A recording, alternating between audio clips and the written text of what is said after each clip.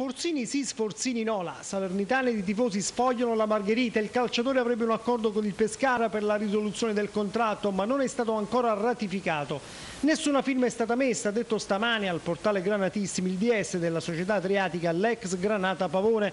Eppure l'intesa sarebbe stata già raggiunta, questo tiro e molla però da parte del giocatore starebbe spazientendo lo stesso Pescara che vorrebbe liberarsi di un ingaggio piuttosto ingombrante. Per Sforzini, tra l'altro, l'unica importante offerta è quella della Salernitana, perché il lanciano si sarebbe già defilato. Soltanto dopo la risoluzione del contratto la Lazio potrebbe accordarsi con l'atleta per poi girarlo alla Salernitana, che forse già ieri sera sperava di ufficializzare l'operazione. Bisogna aspettare, anche se Lotito, Mezzaroma e Fabiani valutano pure altre soluzioni, su tutte quella di Ciani, ora di proprietà del Catania.